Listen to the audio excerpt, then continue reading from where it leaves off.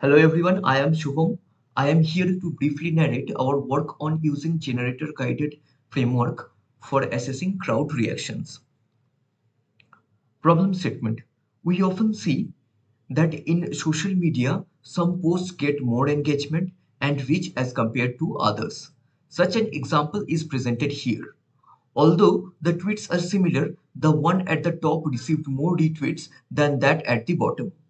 Content creators try to anticipate the reach of social media posts and choose that version which will get them the maximum reach. We present a framework to estimate if a social media post will receive more reaction than the other. As a part of the solution, we present crowd reaction estimation dataset.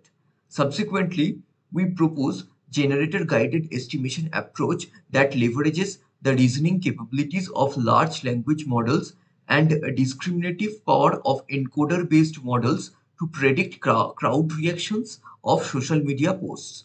You can download the dataset and the model artifacts by scanning the QR codes.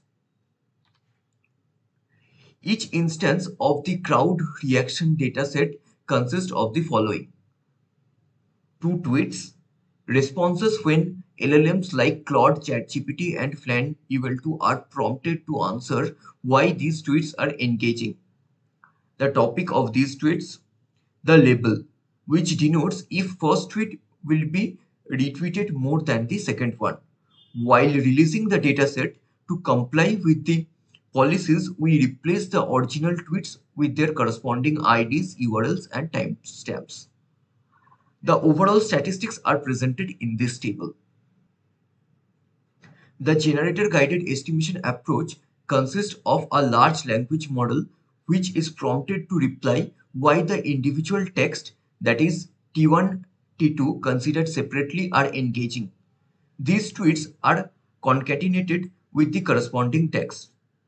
The results are passed on to a discriminative pre-trained language model, Flang Robota, which has been fine-tuned using the cross-encoder architecture for classification.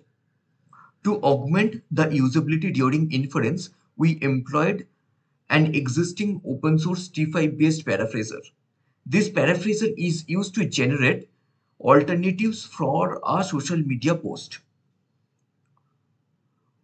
We examine two paraphrases at a time, which are referred to as T1 and T2. For more details, please refer to our paper. Thank you.